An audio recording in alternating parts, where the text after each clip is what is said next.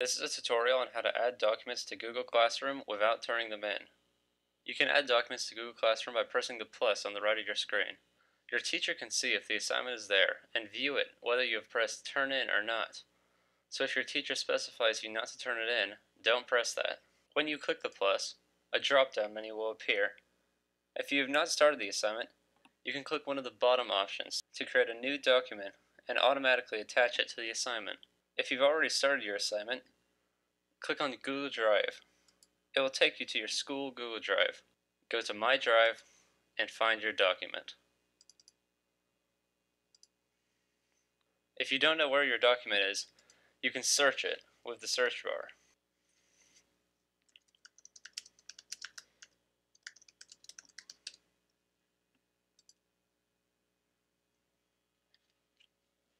Press Insert, and then you're good to go.